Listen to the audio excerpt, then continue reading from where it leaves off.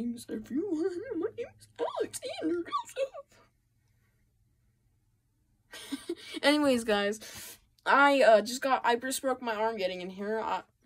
Oh, it's broken. Everyone, it's broken. It's just totally wrecked up. Anyways, I fell. It's a little hard to get my goosebumps because my room's changed a little bit. No, nothing with goosebumps. No goosebumps. Besides VHS. Was my other video. This is my very last video, but let's get to the point because I don't have a long time. I have to go do this quickly.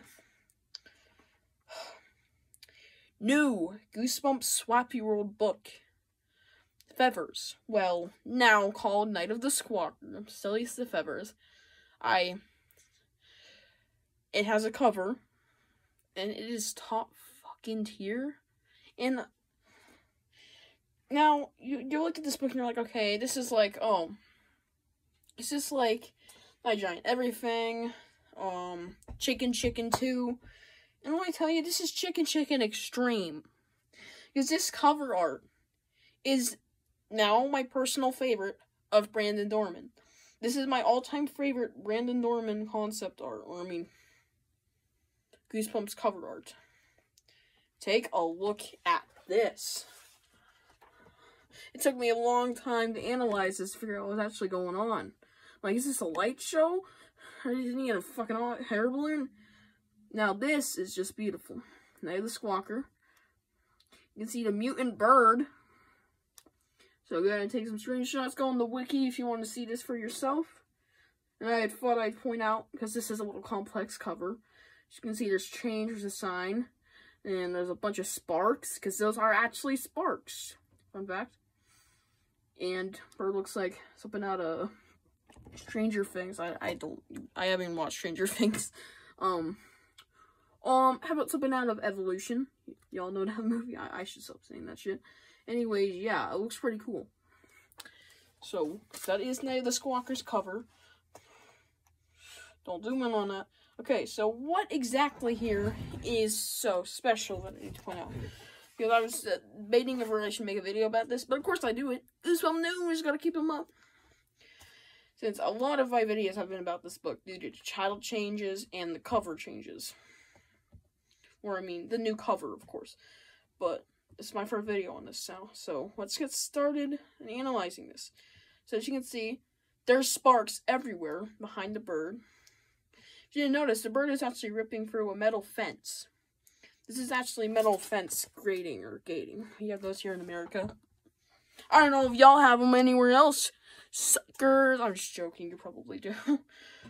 Probably in every country for all I know.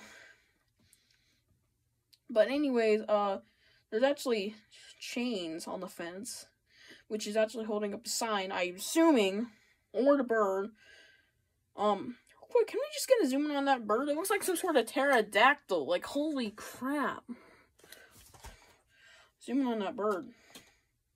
His beautiful face. Look at the amount of detail. That's the bird. That's our villain. Holy shit. Like, that's incredibly creepy. This actually gave me goosebumps when I saw this. Okay, so what exactly is happening here? Ripping through a metal fence, there's sparks going everywhere due to the fence breaking on impact.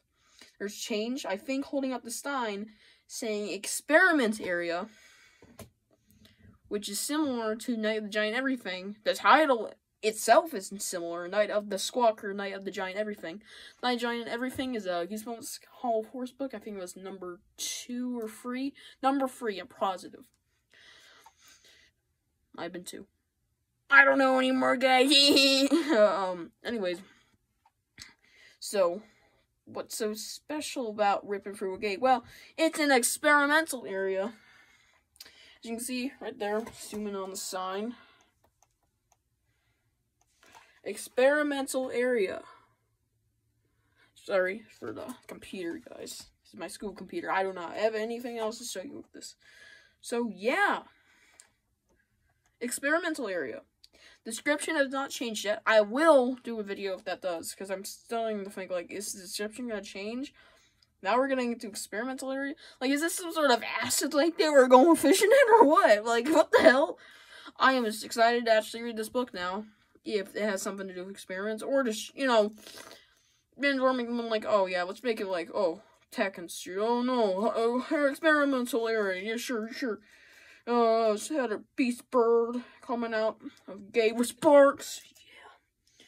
Honestly, this is my personal new favorite, Brandon Norman, and I actually just can't get over how awesome this is. See y'all in the fucking next one. Peace! Bye.